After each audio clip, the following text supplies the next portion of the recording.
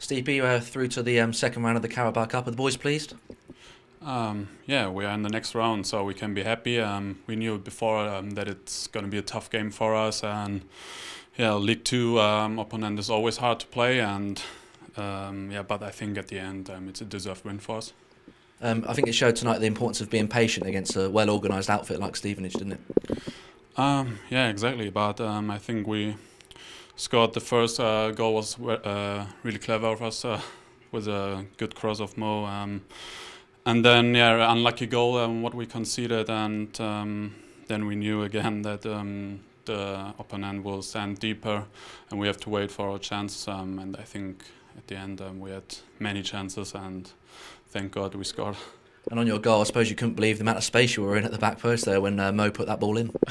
Yeah, I think was one of the easiest goals for me. So, like I said, brilliant cross of Mo, and yeah, good anticipation maybe of me, and yeah, I think I'm happy to score my first goal at Carabao. Was not the full stadium today, but I think enough people saw the goal. So. Quite a few young players on the pitch tonight. How do you think the likes of Max Aarons, Felix and Todd got on? Yeah, they did well, and I think it was not easy for them to play first game against this opponent. So when I watched back at the lineup, I was the oldest guy after Mickey, and feel old now, to be honest. No, but they did well. So.